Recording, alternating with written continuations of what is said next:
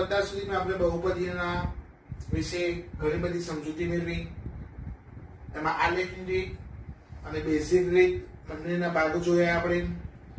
આલેખની રીતની અંદર સુરેખ બહુપદી, ત્રિઘાત બહુપદી, ત્રિઘાત બહુપદીમાં આલેખ કેવા મળે છે એની ચર્ચા કરી હતી આપણે જોડે જોડે. એના પછી બેઝિક રીતે સુરેખ ત્રિઘાતમાં શૂન્યના સહગુણક વચ્ચેનો સંબંધ કઈ રીતે મળે છે એના વિશે ચર્ચા કરી હતી. એના પછીના ટોપિકની અંદર બહુપદીના શૂન્યના સરવાળો અને ગુણાકાર આપ્યો હોય તો બહુપદી કેવી રીતે મેળવવી એ જોયું હતું. જોડે જોડે બહુપદીના શૂન્યો કેવી રીતે શોધવા અને શૂન્યના સહગુણક વચ્ચેનો સંબંધ કઈ રીતે ચકાસવો એના વિશેના પણ એક્ઝામ્પલ આપણે જોયા. બરાબર. આજે આપણે એક નવો ટોપિક જોવાનો છે, બહુપદીઓ માટે ભાગ પ્રવૃત્તિ, મતલબ ભાગાકાર.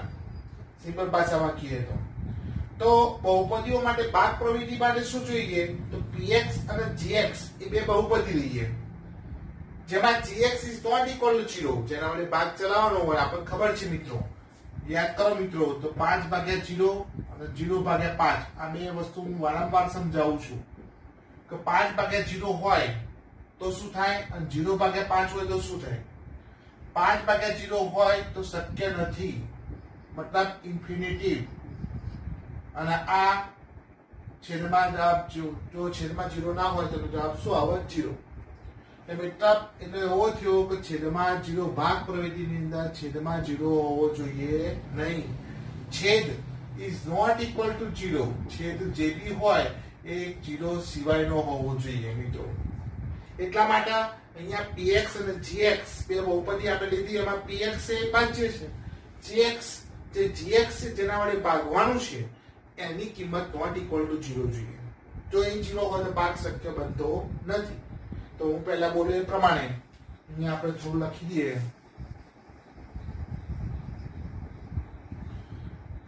જો px અને gx બે બહુપદીઓ હોય, હું જોડે જોડે બોલું છું, px અને gx એ બે બહુપદીઓ હોય અને gx is not equal to 0. ધ્યાન આપજો, આ ખાસ છે. gx ની કિંમત not equal to 0 હોય તો એવી બહુપદીઓ qx અને rx, એવી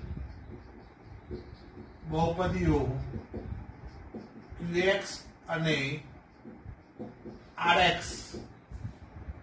શોધી શકીએ.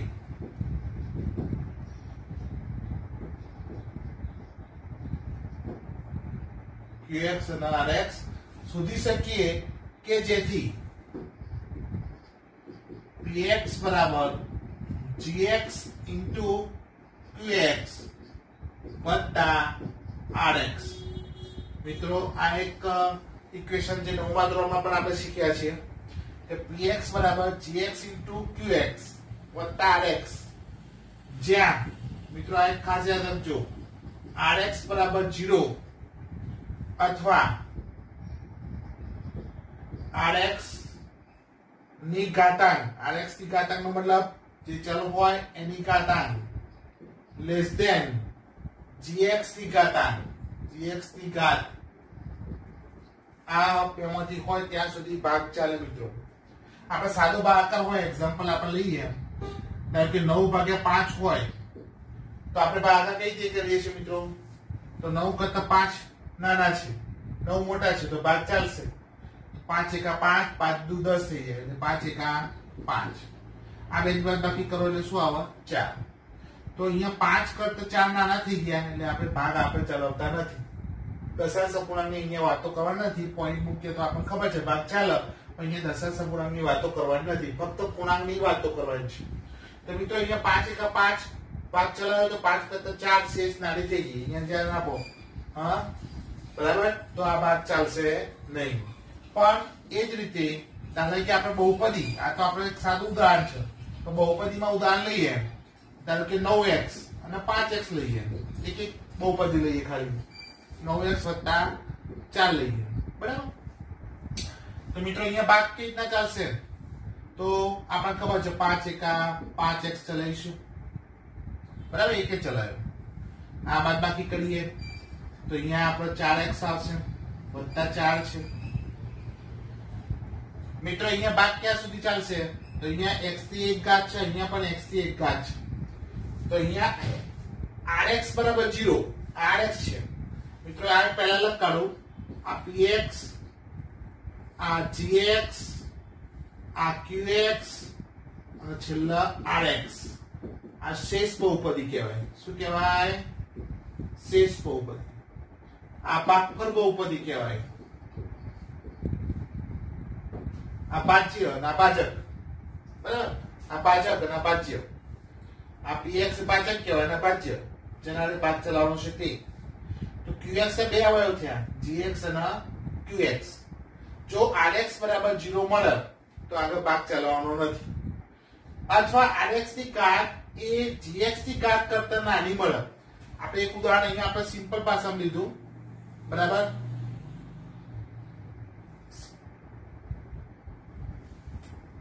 ચલો આ એક ઉદાહરણ લીધું છે આપણે, અહીંયા ભાગ ચલાવીએ, બરાબર. તો આ રીતે ચલાવ્યું, પછી 4 ઉતાર્યા. હવે 4x × 5x, તો અહીંયા આપણે ઘાતાંક સરખી છે પણ સહગુણક નાનો છે એટલે ભાગ ચાલશે નહીં મિત્રો, બરાબર. આપણે બીજું ઉદાહરણ લઈએ સિમ્પલ ભાષામાં. ટૂંકમાં આપણે એક જ વસ્તુ કહેવાની છે કે px બરાબર gx વડે ભાગીએ તો ભાગફળ qx અને શેષ શું મળશે મિત્રો? rx, બરાબર. તો એમાં ભાગાકાર ક્યાં સુધી ચાલશે? તેમાં આપણે શરત લખી છે કે rx ની કિંમત 0 એટલે શેષની કિંમત 0 હોય, અથવા rx ની ઘાત એટલે આની ઘાત એટલે ચલની એ આના કરતા નાની હોય. અહીંયા x ઘાત હોય, અહીંયા x સ્ક્વેર હોય, x સ્ક્વેર અહીંયા x, તો ઘાતાંક કેવી થઈ ગઈ? નાની થઈ. કોની? આની. એવું નથી, rx ની ઘાત કરતા gx ની ઘાત મોટી એટલે r સ્ક્વેર છે અને આ 1 ઘાત થઈ ગયું ને, તો ભાગ ચાલશે નહીં. જ્યાં સુધી સંખ્ય હશે તો rx મોટા હશે ત્યાં સુધી ભાગ ચાલે, બાકી ચાલશે નહીં. મિત્રો આ તમે નોંધ કરી લેજો, પછી આપણે આગળ લઈએ, બરાબર. અહીંયા લખવું તો લખી શકીએ છીએ આપણે, ભાજક બહુપદી ના ભાજ્ય બહુપદી, બરાબર. તો આ ઇક્વેશન છે. px બરાબર આ બેનો ગુણાકાર થાય અને શેષ એના અંદર ઉમેરાય. આ ભાગ પ્રવિધિ છે મિત્રો, બરાબર, જે તમે 9મા ધોરણની અંદર શીખી ગયા છો, બરાબર. હવે મિત્રો ભાગાકાર કઈ રીતે કરવો, હું એક સિમ્પલ એક ઉદાહરણ લઈને તમને સમજાવું, જેની અંદર તમને ખ્યાલ આવશે ભાગાકાર ક્રિયા કઈ રીતે થાય, બરાબર. આ લખી કાઢ્યું હશે. હવે આપણે આગળ જઈએ. ભાગાકાર તમે 9મા ધોરણમાં શીખ્યા છો, છતાં ભૂલી ગયા હોય તો અહીંયા એક દાખલો ગણાવું છું, બરાબર, ધ્યાનથી જોઈ લેજો. 2x ની 3 ઘાત વત્તા 3x વત્તા 1, બે ઘાત છે. 2x ની 2 ઘાત વત્તા 3x વત્તા 1 ને x + 2 વડે એક એક્ઝામ્પલ છે ભાગો. આવું આપણને આપ્યું છે ઉદાહરણ, લગભગ છઠ્ઠું છે કદાચ, બરાબર. આવું છઠ્ઠું ઉદાહરણ છે. 2x² વત્તા 3x વત્તા 1 ને x + 2 વડે ભાગો. તો મિત્રો અહીંયા આપણે કયું qx કયું px? તો મિત્રો આ જે બધા ઘાત વાળી હોય એને px કહેવાય, ઓછી ઘાત વાળી હોય એને શું કહેવાય? gx, બરાબર. તો સૌથી પહેલા આપણે px તો ગોઠવવાની. ક્યાં ગોઠવવાની? ભાગાકારના અંદરના ભાગમાં. એમાં x ની ઘાતાંક ઉતરતા ક્રમમાં હોવી જોઈએ. ઉતરતા ક્રમમાં ના હોય તો આપણે ખબર છે કે નવું પદ આપણે 0 તરીકે ઉમેરી શકીએ છીએ. અહીંયા જો x સ્ક્વેર છે, x ની 1 ઘાત છે, અચળ પદ છે, તો અહીંયા આપણે ઉત્તર ઘાતની અંદર છે જ, એટલે આપણે અહીંયા સિમ્પલ ભાષામાં ગોઠવી દઈએ. અને gx પણ એ રીતે જ ગોઠવવાનું છે, x ની 1 ઘાત નો ઉત્તર ઘાત, અચળ પદ. અહીંયા પણ ઉત્તર ઘાતમાં છે, અહીંયા ના હોય તો પણ ઉત્તર ઘાતમાં ગોઠવવું. તો પહેલું સ્ટેપ, આ સ્ટેપ 1 બોલું છું, બહુપદીને ઉત્તર ઘાતાંકની અંદર ભાગાકારમાં ગોઠવો, બરાબર. ભાજક અને ભાજ્ય બંને. ચલો ખબર પડી ગયા, બરાબર. મિત્રો હવે આ પ્રથમ પદ અને આ પહેલું પદ, પેલામાં તો કેવું એકલા ચલ સિવાયની કિંમત હોય એટલે અચલ કહેવાય, જે આપણે સરળતાથી ઓળખી શકીએ છીએ કે 5 મોટા 9 નાના 9 મોટા 5 નાના 4 5 કરતા નાના એ આપણો ખ્યાલ આવે, પણ આમની અંદર કેવી રીતે ખ્યાલ આવશે? તો મિત્રો અહીંયા આપણે 2x પહેલું પદ ભાગ ચલાવવા માટે પહેલા 2x² px તો પહેલું પદ લેવાનું અને આનું પહેલું પદ લેવાનું, એ બેનો ભાગાકાર કરવાનો. આ રફ કામ છે મિત્રો. પહેલું પદ ના પહેલું પદ તો એક ઘાત મિત્રો અહીંયા ઉડી જશે. ભાગાકારમાં x એક ઘાત છે, બે ઘાત છે, બે ઘાત એટલે બે વખત છે એટલે ઉડી જશે. એટલે કેટલા આયા 2x. તો અહીંયા 2x વડે ભાગ ચલાવવાનો. ટૂંકમાં આ બેનો ગુણાકાર આ પદ આવવું જોઈએ. પહેલું પદ સરખું લાવવાનું છે મિત્રો. હવે આ અને આનો આપણે શું કરવાનું છે? ગુણાકાર.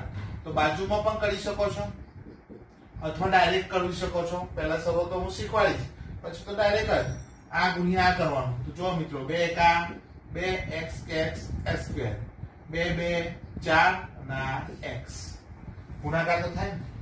સજાતીય પદોમાં સરવાળા બાદબાકી હોય તો થાય. સરવાળા બાદબાકી હોય તો સજાતીય પદો જોઈએ, પણ અહીંયા ગુણાકાર ભાગાકારની અંદર જ્યારે ગુણાકાર કરતા હોય ત્યારે વિજાતીય પદો હશે તો પણ ચાલશે. બરાબર? તો આ પદ આપણે અહીંયા જો મિત્રો અહીંયા ડાયરેક્ટ કરતા આવજો. પહેલું પદ 2 અહીંયા સગુણક 1 છે, સગુણકનો ગુણાકાર અને ચલનો ગુણાકાર 2 એકા 2 x x² પહેલું પદ સરખું આવવું જ જોઈએ. ચિહ્ન સાથે પ્લસ તો પ્લસ પ્લસ પ્લસ 2 2 4x. ચલો ચિહ્ન મિત્રો અહીંયા આપણે બહુપદીમાં ચિહ્નો બદલાશે. આપણે બાદબાકી શીખ્યા છે બહુપદી. આ પ્લસ છે તો માઈનસ થઈ જાય, આ પ્લસ છે તો માઈનસ, પછી આપણે બાદબાકી કરવાની. પહેલું પદ પ્લસ અને આ માઈનસ ઉડી જશે.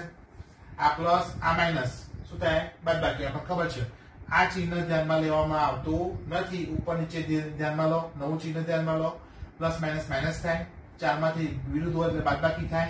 x તો x જ રહેશે, x તો કશું કરવાનું નથી સજાતીય પદમાં. બરાબર? ધ્યાન આપજો, આ સજાતીય પદો છે એટલે x x જ રહેશે. 4 માંથી 3 જાય તો 4 માંથી 3 જાય તો 1 રહેશે. અહીંયા મોટા ચિહ્ન શું રહેશે? માઈનસ. આ એક ખાસ કોણ છે. 4 માંથી 3 જાય તો 1 રહેશે, મોટા ચિહ્ન માઈનસ હશે. વત્તા 1. ચલો ખ્યાલ આવી ગયો મિત્રો? બરાબર? અહીંયા 1 ના લખો તો પણ ચાલે. 4 માંથી 3 જાય તો x, 1 જ એટલે 1 અહીંયા વંચાય જ છે મિત્રો. ચલો ફરીથી પહેલું પદ માઈનસ ચિહ્ન સાથે લેવાનું. પહેલું પદ x, હજી જો x એક ઘાત ભાગ ચાલશે. અહીંયા આ ના કરતા આ ઘાત નાની થઈ જાય તો ભાગ ના ચાલવાનો. બરાબર? તો આવડી ગયા એટલે અહીંયા કેટલા વધ્યા? 1 એટલે -1 વડે ભાગ ચાલશે. તો પ્લસ માઈનસ માઈનસ ડાયરેક્ટ ખબર પડશે ને. હવે આ 2x વડે ભાગ નહીં, -1 વડે આનો ગુણાકાર કરવાનો. બાજુમાં કરવાનું ખબર ના પડતો તો -x plus plus minus minus 2 એકા 2 તો -x -2 થશે. બરાબર? ચિહ્ન બદલવાનું ભૂલાય નહીં. -2 પ્લસ -2 પ્લસ. ચલો પ્લસ માઈનસ આ પ્લસ અને માઈનસ ઉડી ગયા. પ્લસ પ્લસ 2 ને 1 3. તો મિત્રો અહીંયા x ની એક ઘાત છે, અહીંયા x નીકળી ગયો મતલબ નાની ઘાત થઈ ગઈ. x ની 0 ઘાત કહેવાય માટે આગળ ભાગ ચાલશે નહીં. હા, તો માટે qx એટલે ભાગફળ કહેવાય. શું કહેવાય? ભાગફળ. શું આવ્યું? 2x - 1. પછી rx જેને આપણે શેષ કહીએ છીએ કેટલી મળી? 3. બરાબર? તો આ રીતે તમે કરી શકો છો. બાજુમાં રકમ હું પૂછી નાખું છું. બરાબર? તો આ રીતે દાખલો ઉતાર લો મિત્રો, ખ્યાલ આવે તો. બરાબર? નવો દાખલો આપણે ગણીશું એટલે તમને ખ્યાલ આવશે. જલ્દી ઉતાર લો.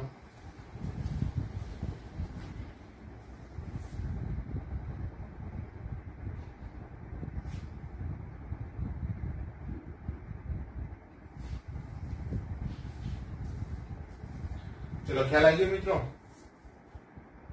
ચલો હવે આપણે એક બીજો દાખલો જોઈએ જેથી તમને વધારે ખ્યાલ આવે. બરાબર?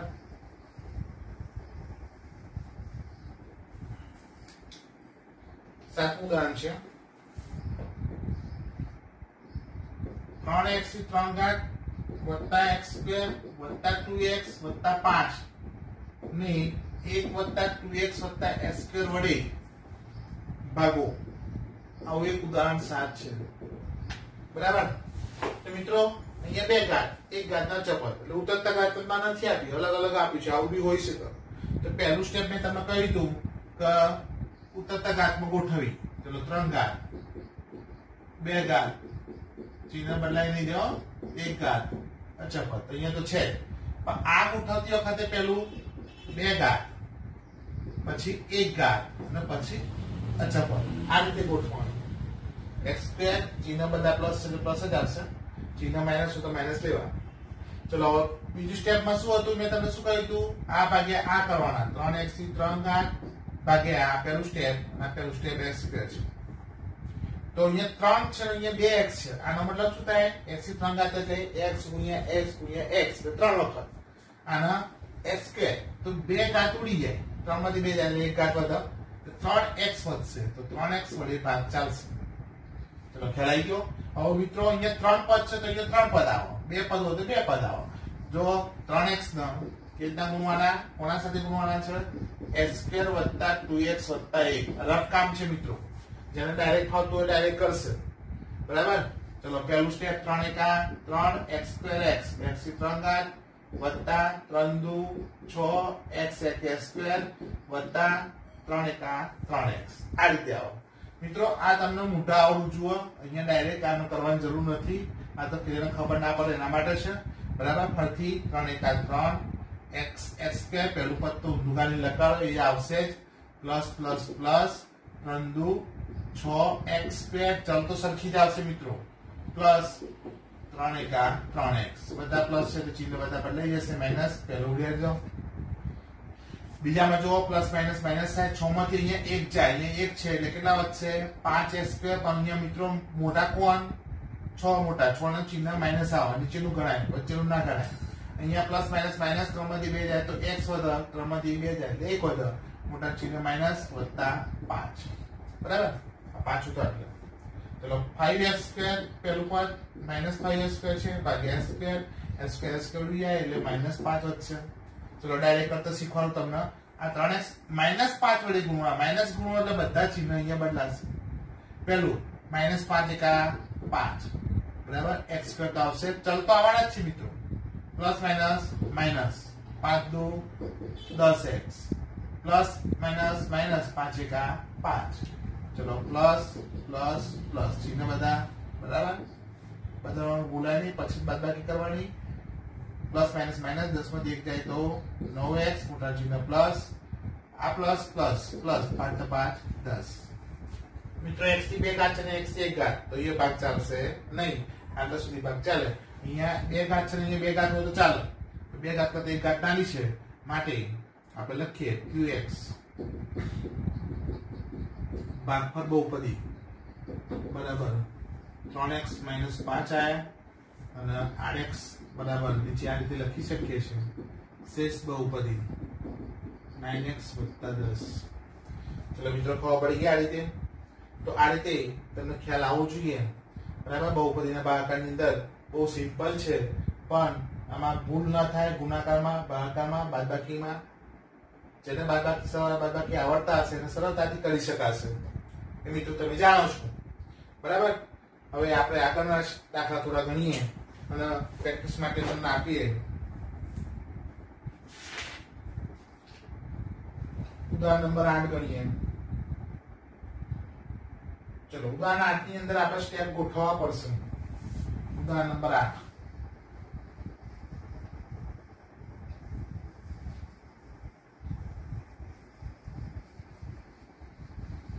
ઉદાહરણ નંબર 8 ઉદાહરણ 8 ની અંદર તમને રકમ આવી આપી છે જુઓ 3x થી 3 ઘાત માઈનસ 3x તો વર્ગ આપ્યું છે 3x તો વર્ગ માઈનસ x ઘન માઈનસ 3x વત્તા 5 પહેલા હું આ રકમ લખી દઉં બરાબર ને નો x - 1 - x² વડે ભાગાકાર કરો અને ભાગ પ્રવિધિ ચકાસો એવું પણ કર્યું છે બરાબર છેલ્લા પોઈન્ટ 9 છે અહીંયા ભાગ પ્રવિધિ ચકાસો જો તમે એકનો ભાગાકાર કરશો તો જવાબ અડધા માર્ક મળશે બરાબર તો ભાગ પ્રવિધિ ચકાસો લેશું તો px બરાબર gx * qx + rx એટલું થાય છે એ ચકાસવાનું છે જો એ ચકાસાય તો જ સાચું કહેવાય બરાબર મિત્રો આપણે અહીંયા લખ્યું હતું ફરીથી આ px આ gx rx qx નીચે rx આવે આ ભાજ્ય તે મેં ભાજક લખાડી દીધું, ભાજ્ય બહુપદી કહેવાશે. અહીંયા ભાજ્ય અને આ ભાજક કહેવાય. ભાજક બહુપદી જરા સુધારી લેજો. આ ભાગફળ એ તો સાચું જ છે, બરાબર. ભાગફળ બહુપદી અને આ શેષ બહુપદી. તો મિત્રો અહીંયા આપણે આ ચકાસવાનું છે. આ છેલ્લા ભાગા કર્યા પછી qx અને rx જે મળે એ આ સૂત્ર px બરાબર આ બેનો ગુણાકાર વત્તા થાય છે, મતલબ ભાજ્ય બહુપદી મળે છે પાછી, એ ચકાસવાનું છે, બરાબર. તો મિત્રો આપણે જોઈએ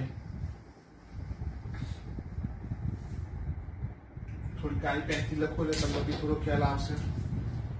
ચલો અહીંયા ઉત્તર ઘાતમાં આપણે પહેલા ગોઠવો.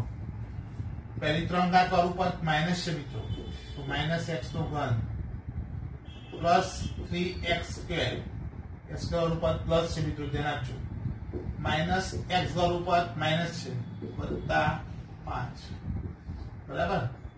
તો એનો પણ આને ભાગ ચલાવવાનો છે. બેટી પૂછી ના કોઈ તકલીફ ના થાય.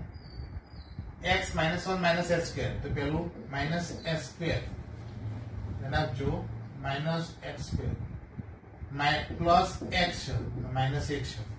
આ માઇનસ x સ્ક્વેર પેલું, આ પ્લસ છે અને પેલું માઇનસ 1 છે. ચલો આપણે જેમ કરીએ છીએ એ પ્રમાણે મિત્રો પહેલું પદ માઇનસ x નો ઘન ભાગ્યા માઇનસ x સ્ક્વેર. મિત્રો આ પહેલું પદ ને પહેલું પદ ચિહ્ન સાથે જ લેવાનું છે. માઇનસ માઇનસ પ્લસ થઈ જાય, બે ઘાત ઉડી જાય એટલે કેટલા વધશે? ફક્ત x. હવે હું બાજુ પર નહીં કરું, ડાયરેક્ટ તમને ગુણાકાર કરતા બતાવું છું. 3 પદ છે તો 3 પદ આવશે. પ્લસ પ્લસ આ માઇનસ છે, આ પ્લસ છે, તો માઇનસ આવે x સ્ક્વેર x, x તો ઘન આવી ગયો.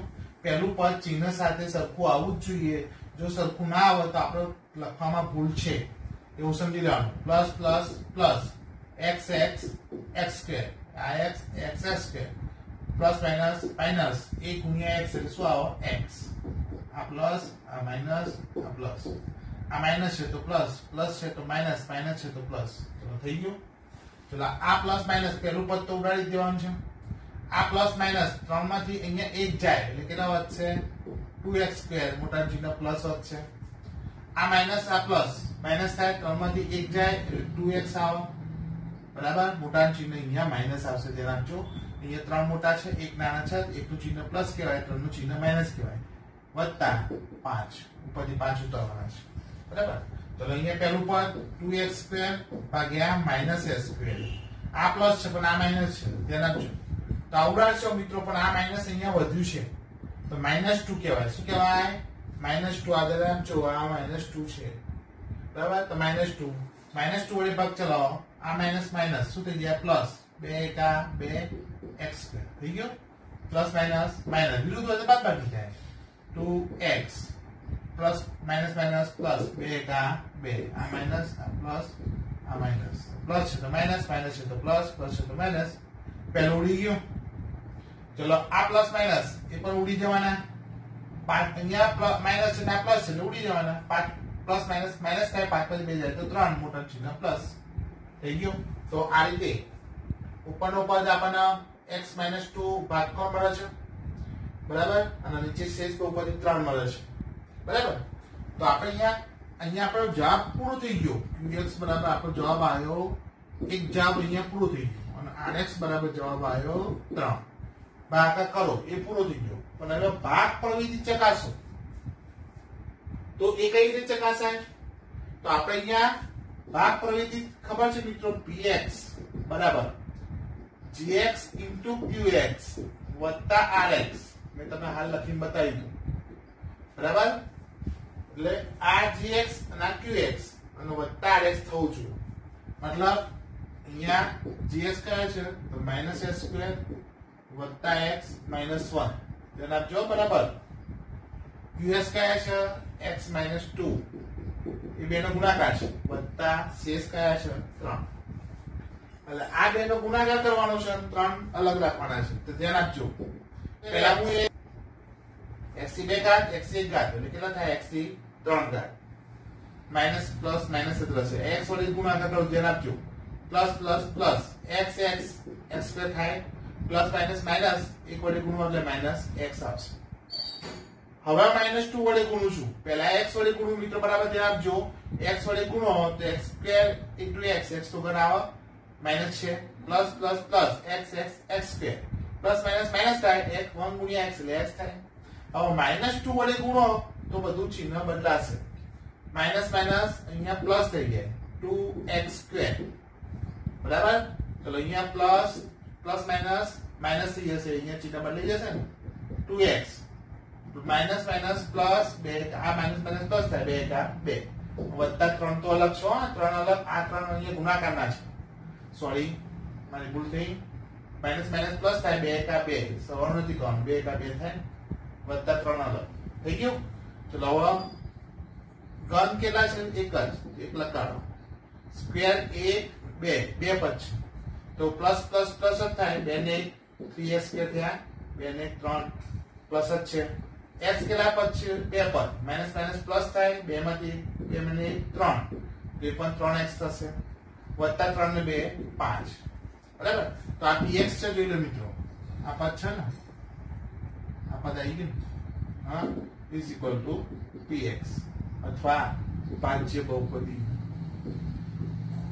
તો આપણે આમાંથી ભાજ્ય બહુપદી લાયા મતલબ આપણો જવાબ સાચો ચકાસ્યું કહેવાય ચલો ખ્યાલ આવી ગયો ટૂંકમાં gx q વત્તા rx કરો તો જવાબ શું આવવું જોઈએ ભાજ્ય બહુપદી આપણે જે રકમ છે એ રકમ પછી આવી જુઓ ગોઠવણી કર્યા પછી આ ચલો ખ્યાલ આવી ગયો બરાબર તો આ રીતે તમારા વિભાગ આગળ કરવાના છે બરાબર ઉદાહરણ 9 એ હાલ કરતા નથી બરાબર ઉદાહરણ 9 એમાં થોડુંક અલગ છે બે શૂન્યો આપ્યો અને બાકીના શૂન્યો શોધવાના છે એ થોડો દાખલો અલગ છે પછી પહેલા આગળની આપણે પ્રેક્ટિસ કરી લઈએ બરાબર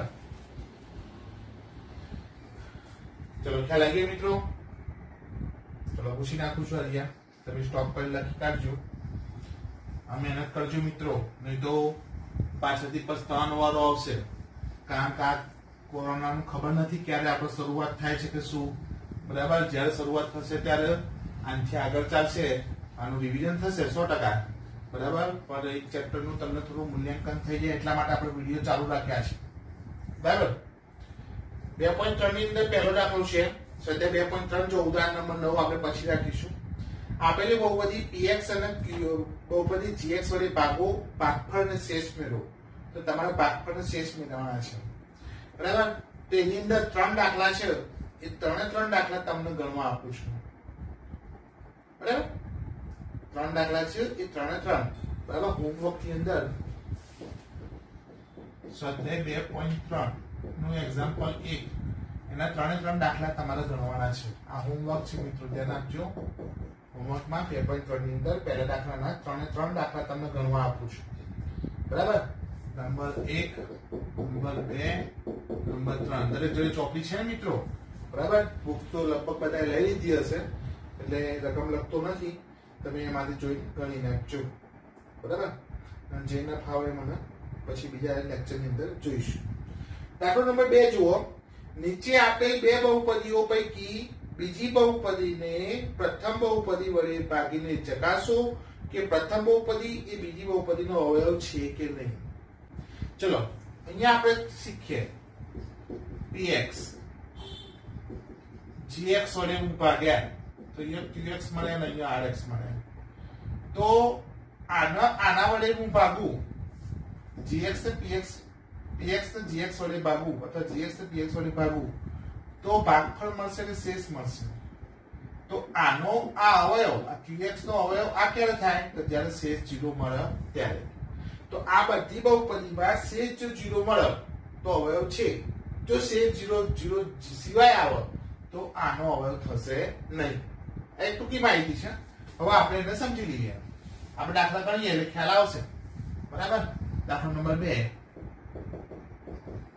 मैं पहले गणाऊं t स्क्वायर माइनस 3 2t ની 4 ઘાત 3t ની 3 ઘાત 2t સ્ક્વેર 2 ઘાત 9t માइनस 12 તો બે બહુપદી પૈકી ધ્યાન આપજો બીજી બહુપદીને પ્રથમ બહુપદી વડે ભાગીને બીજી બહુપદીને પ્રથમ બહુપદી વડે ભાગવાનું છે આના વડે ભાગવાનું છે બરાબર તો પ્રથમ બહુપદી એ બીજી બહુપદીનો અવયવ છે તો આનો અવયવ છે એવું આપણે ચકાસવાનું છે મિત્રો ધ્યાન આપજો.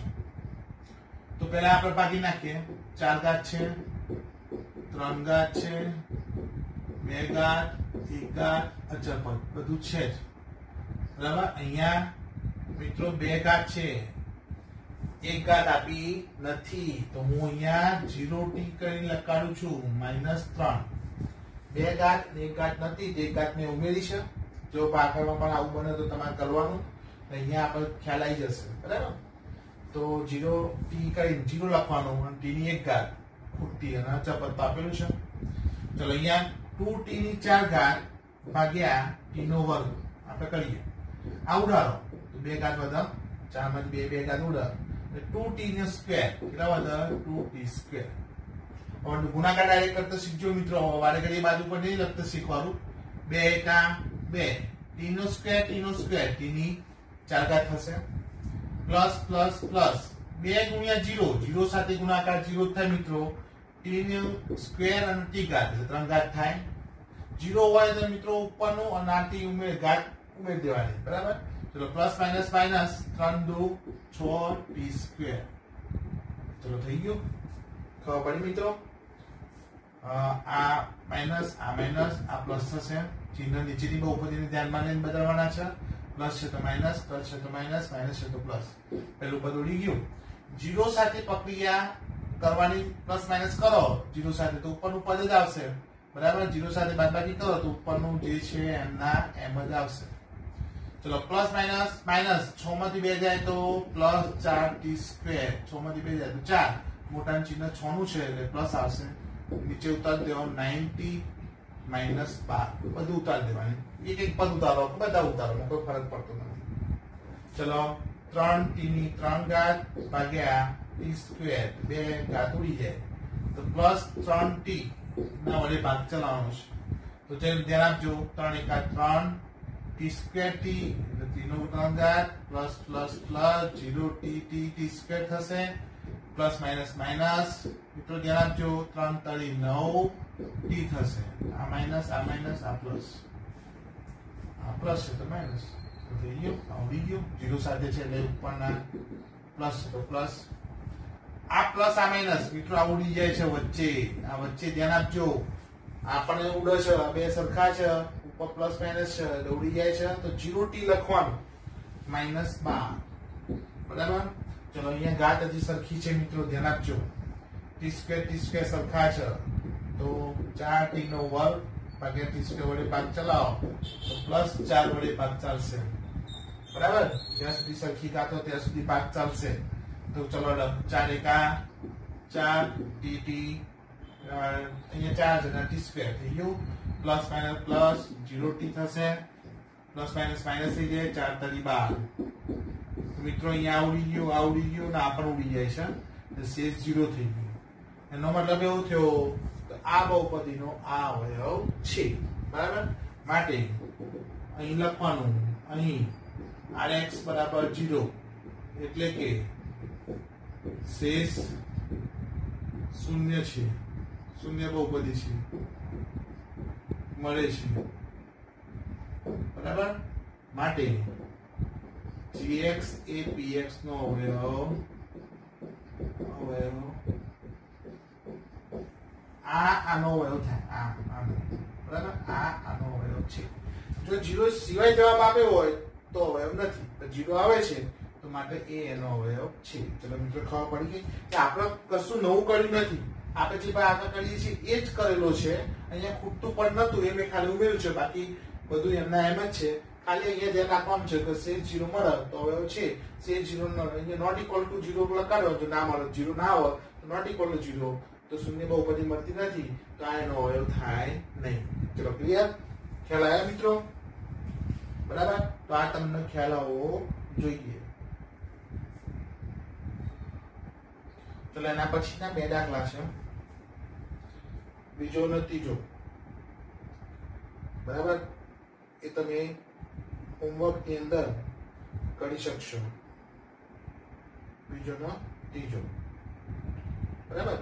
જે ના આવડે પછી મને કહેજો. દાખલા નંબર હોમવર્કમાં સ્વાધ્યાય 2.3 નો એક્ઝામ્પલ નંબર 2 માં નંબર 2 નંબર 3 ઉપરના 3 અને આ 2 5 દાખલા થયા બરાબર હવે થોડુંક અલગ છે એ કાલે આપણે જોઈશું કાલે આપણે લગભગ ચેપ્ટર આપણે થોડા દાખલા જે નથી આવડતા એ જોઈ ચેપ્ટર આપણે પૂરું કરીશું બરાબર બરાબર તો આટલું આપણે રાખીએ છીએ આપણે મિત્રો બરાબર થોડા એક્ઝામ્પલ જોયા ભાગ પ્રવૃત્તિ જોઈ અને તમે એની પ્રેક્ટિસ કરો આ સિવાય મેં ચોપડીના દાખલાના હોમવર્ક આપ્યા છે એના સિવાય પ્રેક્ટિસ બુક હોય તો પ્રેક્ટિસ બુકમાંથી પણ દાખલા ગણવા પ્રયત્ન કરજો બરાબર બાકીનું પછી આપણે સમજીશું બીજું એક મિત્રો મારે તમને કેવું છે કે વિજ્ઞાનના લેક્ચરની પણ તૈયારી ચાલુ કરી દીધી છે મેં આ ચેપ્ટર પતશે એટલે વિજ્ઞાનનું એક પીડીએફ ફાઇલ તમને હું મોકલીશ એ પીડીએફ ફાઇલ તમારા મટીરિયલ હશે ચેપ્ટર વાઇઝ જે ચેપ્ટર ચલાવવાનું હોય ચેપ્ટરનું મટીરિયલ મોકલી દઈશ પહેલા એ તમારા નોટ્સની અંદર વ્યવસ્થિત ઉતાર લેવાનું છે અને પછી એ ચેપ્ટરની પ્રશ્નો જે હશે એ આપણે ચર્ચા વિડીયોની અંદર કરીશું બરાબર ચલો અત્યારે આટલા સુધી આપણે લખીએ અસ્તુ જય હિન્દ જય ભારત